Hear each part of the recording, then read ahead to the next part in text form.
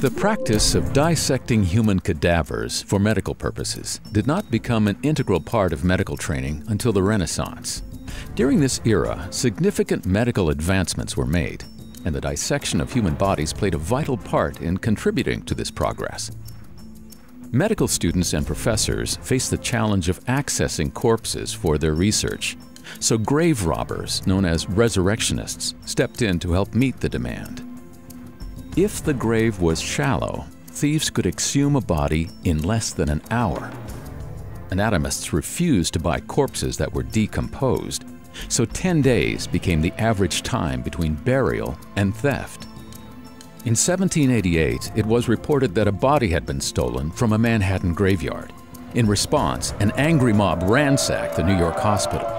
The following day, 5,000 people marched down Broadway toward the jail where medical students had been placed for safekeeping. When the mob refused to disperse, Governor George Clinton ordered out the militia, who opened fire and charged with bayonets. 3 rioters were killed, 6 were wounded, and 3 militiamen died.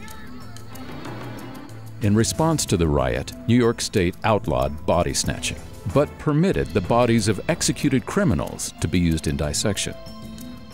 The supply, however, did not keep up with the demand, and throughout the 19th century, many states passed laws permitting dissection of unclaimed dead bodies.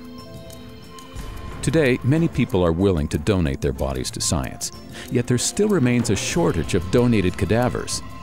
This has led some states to rely on their 19th century laws, allowing unclaimed bodies to be handed over to medical schools for dissection. But is this ethical? And is this modern-day practice significantly different from grave robbing? What do you think?